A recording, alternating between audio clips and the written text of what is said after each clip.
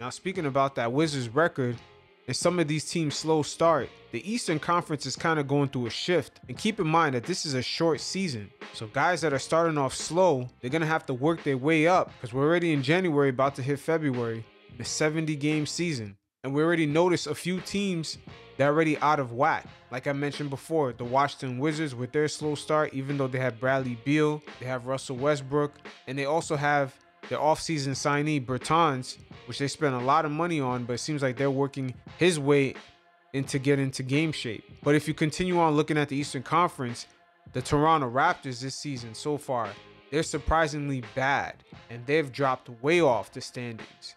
And then you can also look at the recent injury to Markelle Fultz being out for the rest of the year. That's definitely a blow to the Orlando Magic. There's going to be a few teams that's going to get brought back down to earth. And with the playoff seeding, including up to the 10th seed in the knockout round, it gives plenty of opportunity for the Knicks to get in there.